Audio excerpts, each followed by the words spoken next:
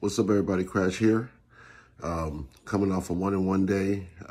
We almost got there with the Dodgers Angels.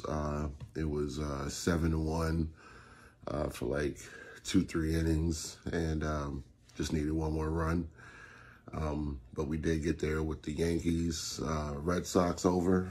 Yankees pretty much did it by themselves. So 1-1 day, kind of stayed even.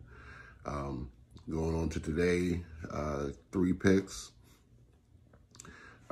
Phillies versus Marlins with Nola and Trevor Rogers on the mound. I like the Phillies team total over 3.5. The Mariners versus the Rangers. Chris Flexen and Glenn Otto. This is just pretty much a fade of Glenn Otto. I like the Mariners team total over 4.5. Plus, I think the Mariners are in better form, and the Rangers have the worst bullpen.